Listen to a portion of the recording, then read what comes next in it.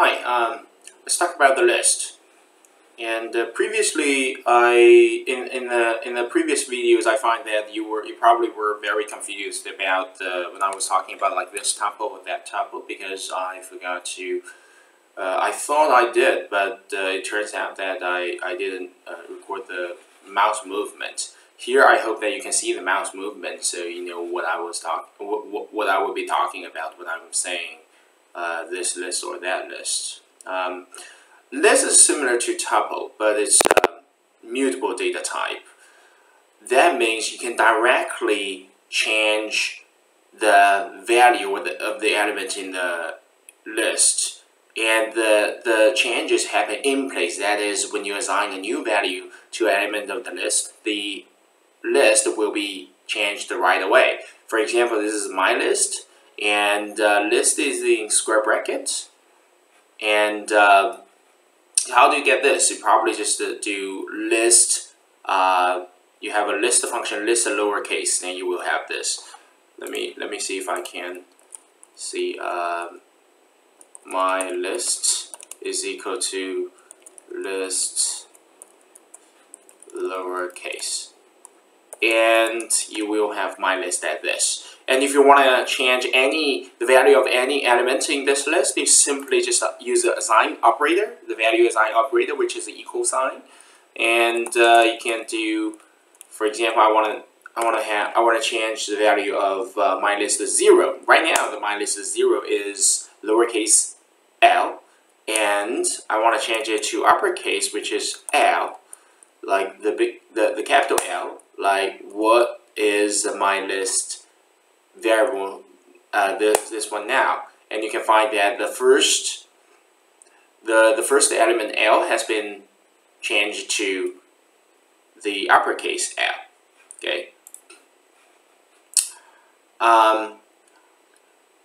List some mutable data types you can create by enclosing all of the elements in the square bracket, and in the list, the data type of your elements may not be the same. For example, you can create a variable, a list like this. My list is equal to 23, which is a numerical integer, and chew, which is a Boolean type.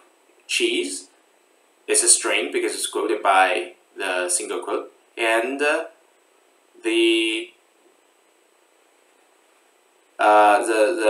approximated number of pi, which is a float. So you can simply change the value of each element by assigning new value to them. So you can see that only the my list 2 is not changed. My list 2 is 0, 1, 2. So cheese is not changed, but the other 3 elements are all changed. Okay.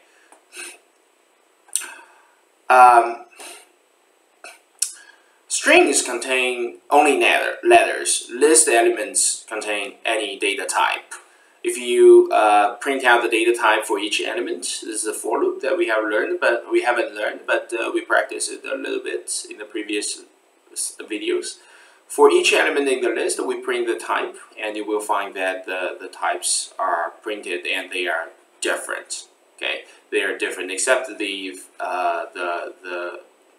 third and the fourth. The third is the indexes should be 2, and this is 3. List the restrictions and the append method. So, for strings, you cannot access like the strings, you cannot access an element that doesn't change, but strings are immutable, so you cannot change the value, and you cannot change the string. If you use plus operator, then combine 2 strings together to get the new string. That is a new string, it's not the previous string. But here for the list, you can simply extend or append the new element. For example, if you have a my list equals to like this 3 elements, and you append another element 5, and you print it out, you will find that 5 is appended to at the end of the list. Okay.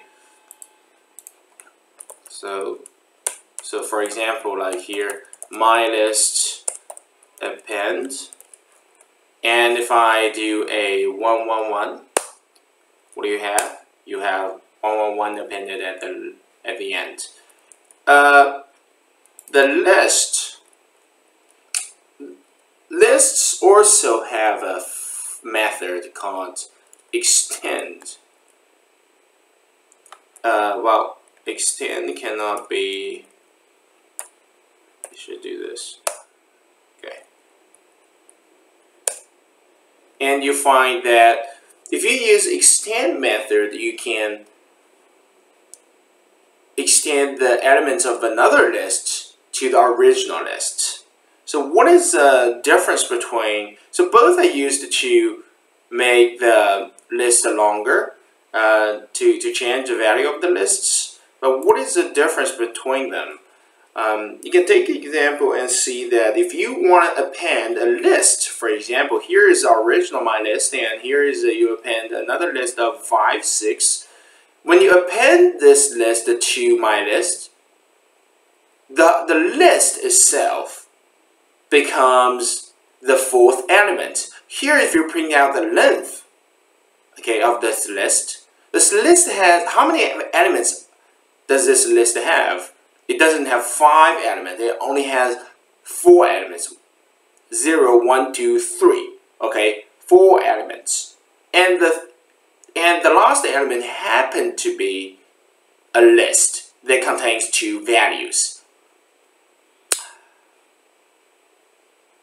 Well, different from append, if you use extend, all the values of this list will be appended to at the end of the original my list.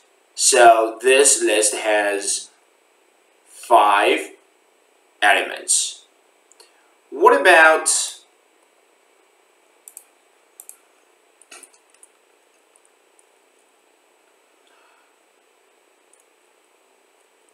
this?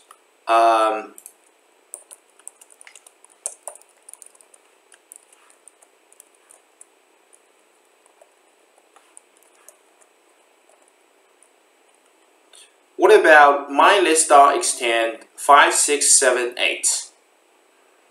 What about this? It will have 5, 6. It also had the list in this whole list. Because when you extend the list, you extend 3 elements here. The 3 elements are 5, 6, and a list of 7, 8. Okay. Well, if you do append, you will find that okay, because it's too long, so it's printed vertically. You will find the last list as a whole is appended at the end of the original list, at this list, rather than 3 elements appended here. Okay, now we're done for the list.